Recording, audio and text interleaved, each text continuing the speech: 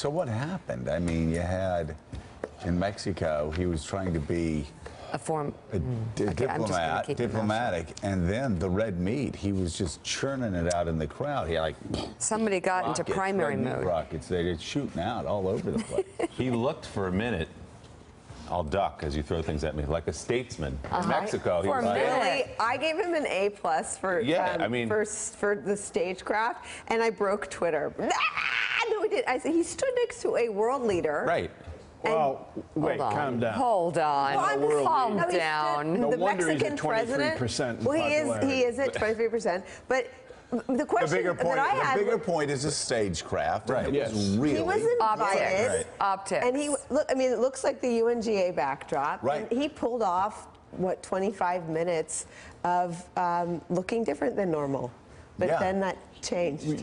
We saw yesterday a vivid example of political contortionism. Right. It was incredible. In the space of 6 hours, you had 2 different people. Yes. Just so incredible. Thank you. So this is a problem politically, is in my first campaign, I was way ahead, so my opponent tried to paint me as this right-wing, rabid, Christian conservative, which of course was a joke. Everybody laughed. Like, you wait, this Joe? You saying that about Joe? But you know, I was the right-wing Ralph Reed Christian coalition candidate. They used that to scare everybody, and then they would alternately get old clips of where my band had played at CBGB's or whatever, and said I was a scumbag rock musician. Right? That's closer to the truth. That's closer to the truth. But what did that do? And I learned this very year on. It was mixed messages. So not only did neither message hit, they effectively canceled each one out, and people went, ugh. So, and that's Trump yesterday. He's diplomat, and then he's red meat populist. And you're right. It's a contortionist, but they work against each other, Willie. So at the end of the day, neither one has an impact. I thought yesterday was a microcosm of his whole campaign, where he has a flash of maybe this is a guy who looks like he could be president, but he had a long enough history that I don't think many people bought that. He turned to the Mexican president and said, "It's a great honor. I consider you a friend." He was speaking in diplomatic terms. Right. But the minute he landed back on United States soil, that speech last night, if there was any question about a softening, he could not have gone harder. This was a primary speech from last year. He talked about a new special deportation task force. He wanted to leave no question that there is amnesty. There will be no amnesty. If you come in this country illegally, we will find you, we will uproot you, and we will remove you from the United States. So there was a softening in the afternoon. Right.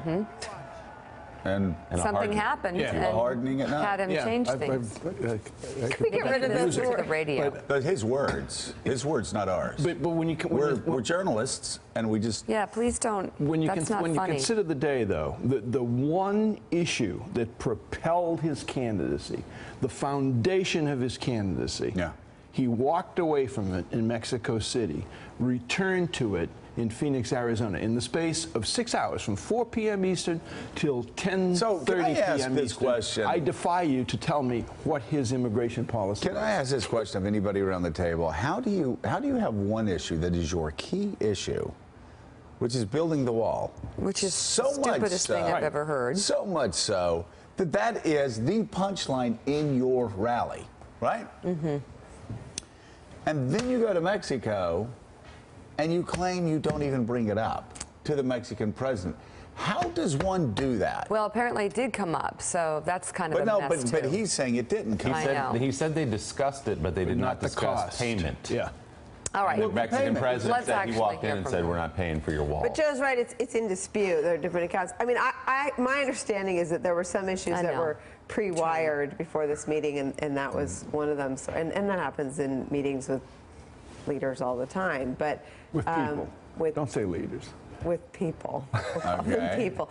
But the fact that ended up in dispute before he was even wheels up suggests that, like like a lot of things he does, it wasn't all buttoned down beforehand. But I think this notion that he had all of his leaders out, all of his surrogates out, talking about softening his position, I mean, he made fools of them. I mean, that to me was what left me up watching the whole immigration. He made fools of every single person on his campaign that talked about how he was going to soften his position on immigration. All right, let's take a look at this. In joint remarks and a press availability after the meeting, Donald Trump said he and the Mexican president did not discuss his promise to make Mexico pay for the wall.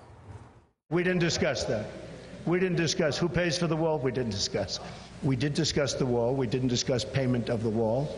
That'll be for a later date. This was a very preliminary meeting. I think it was an excellent meeting. So why wouldn't you discuss that? And they are going to pay for it. That's been his punchline the entire campaign. And it was. And you go down and you talk to the president of Mexico right there. You get him right there. You're both sipping coffee. And you're looking at him and you're going, nice place you get. No, you don't say that. You go, hey, we're building a wall and you're going to pay for it.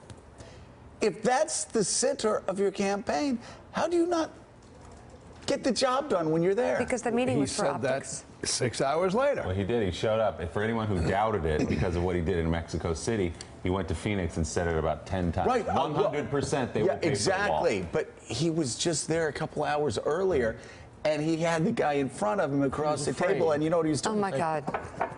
Can you guys just stop? He choked. Just think about this. No, he choked. Just think about like the Brent I Scowcrofts can't and the Bob stand Gates people that choke and the under Brzezinskis pressure. and the Kissingers of the world and the meetings that we've covered. And this is a joke. We're trying to make this into something it's not. Can we please just get it over with? I'm going to continue. Get what over with? What are you this talking stupidity, this ridiculous session that fringe alt-right Republican candidate had with the president of Mexico about a wall that's never going to happen. Please, let's not pretend this is some sort of foreign policy discussion. This is stupidity. Mexican president, getting it over with. He couldn't even get it right. I'm getting it over with. The only point I'm making is he couldn't get it. He couldn't even get this right. Mexican President Enrique Peña Nieto, facing a public outcry over Trump's visit, insisted that he had in fact addressed Trump's demand that Mexico fund the wall.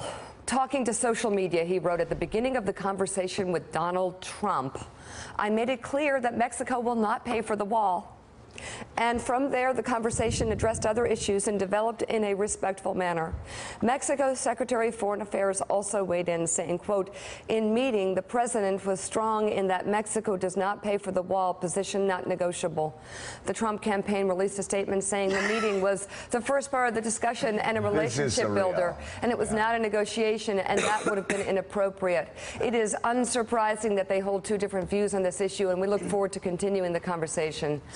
So after all of that, after the trip to Mexico, this is what Donald Trump said after he was diplomatic in Mexico. This is just sort of a stem winder that he delivered last night, almost trying to prove that the softening that they had experienced earlier in the afternoon and that they had seen in vivid display Amnesty Dawn in Mexico from Amnesty Dawn was no longer the case. Right. He had just flip it. Toughened up in Phoenix. Number one, are you ready? Are you ready? We will build a great wall along the southern border. And Mexico will pay for the wall. 100%.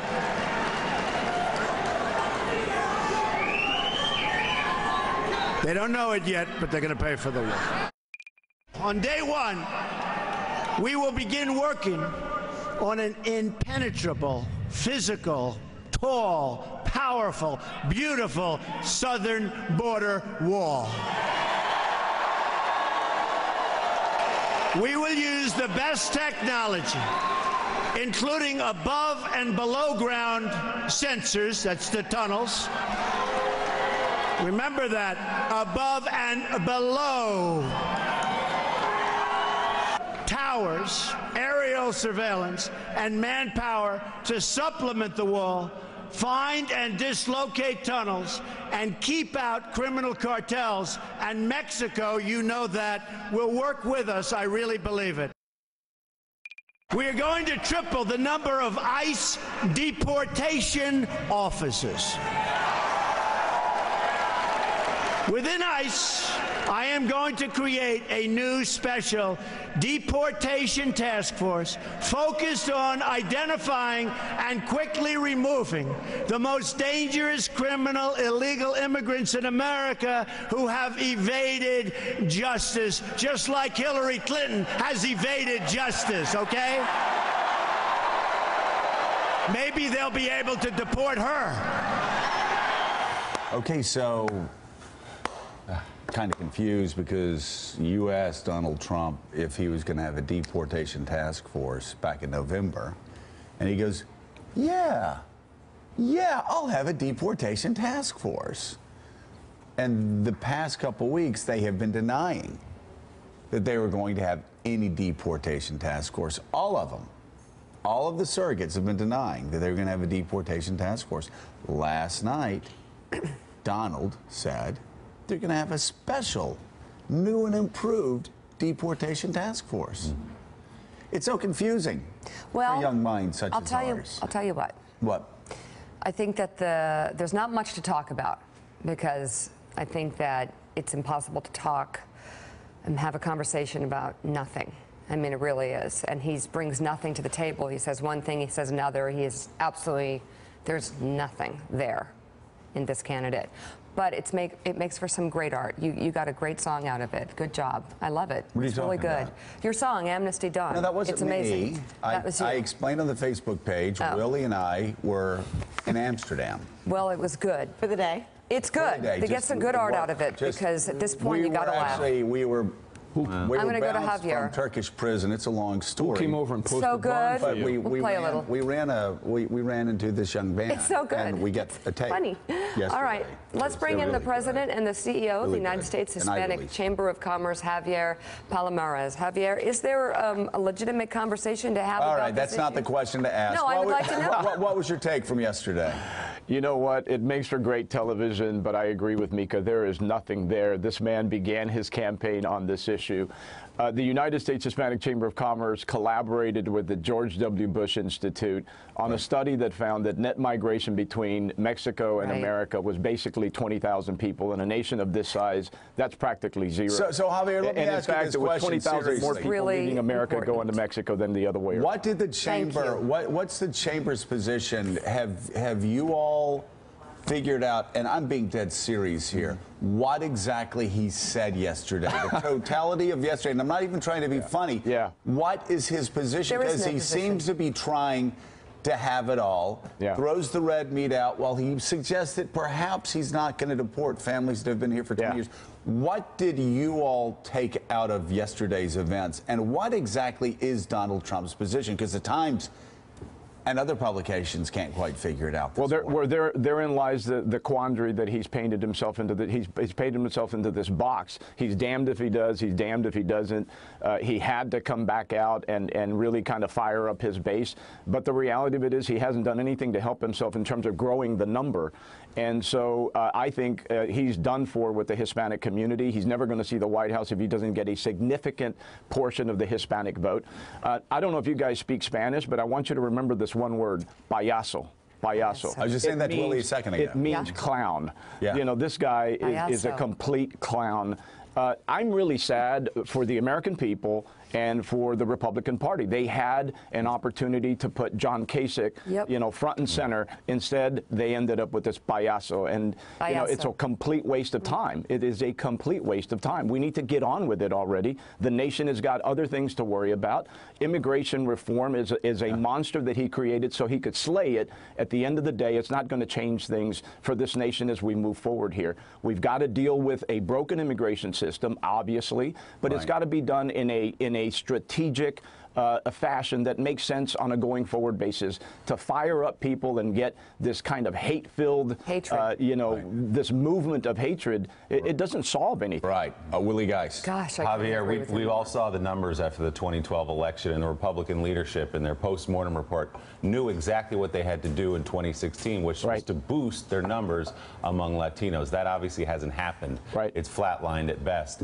Is there anything Donald Trump could do in the next 2 months? Absolutely. Given all he's said for 14 months, that could change the tide. No, absolutely not. And after last night, that was an extra nail on the coffin he's done for. The reality of it is, you know, that there was some great work done by the likes of Reince Priebus and John McCain and Jeff Flake and John Cornyn and others that are compassionate conservatives that were trying to, you know, broaden the tent and bring a broader constituency into the Republican Party.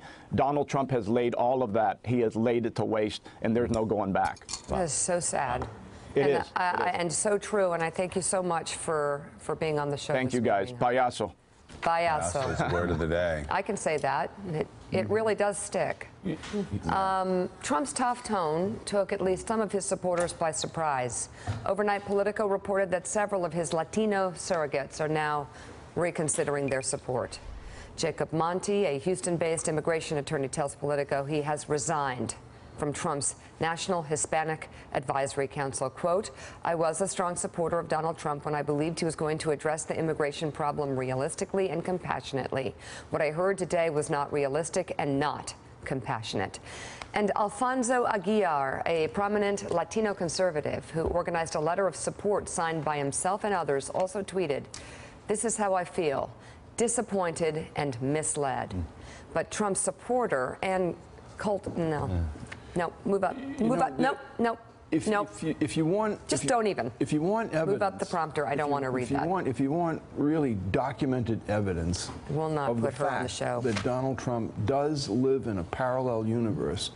There was an element in his speech last night. Maybe we can find it. It was toward the end when he talked about the first hour of his presidency, what he would do in the first hour of his presidency, that he would remove everyone here who is here in this country illegally within the first hour of his presidency. And start building the wall at the same time. Yeah, if we could find that clip, I mean, you listen to that and say that he's not dealing in reality here. But can I just, you know, what's remarkable is that the other thing in the news today is that the polls have tightened nationally and in some of the swing states, and he does this. This will win him not one new vote. This speech last night got him the 40% of the Republicans that are already with him.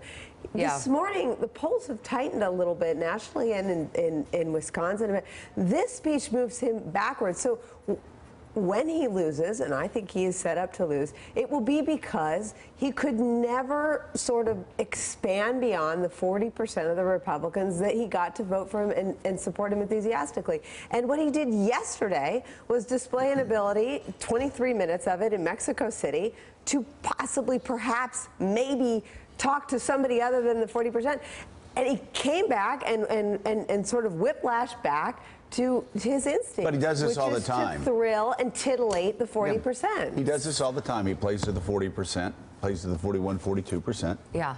And then he decides he's going to expand his base. He's done it on guns. But he's done lying. it on immigration. He's done it on all these other issues. And he will go out, and then he gets criticized, and then he doesn't have the courage to stay out there, then he immediately runs back in. And if I could just say, Alex wanted me to read a story, and Alex, I will paraphrase it without using the name, and that is a person who basically runs a business for herself, fueled on hate speech and hurting people, and is a huge supporter of Donald Trump, loved the speech. It says it all, but a great leader in the media once mentioned to us, actually, not to ever mention this person's name, because people like that have no place in the mainstream conversation. They are hurting America. He's got his hardcore 40% supporting him.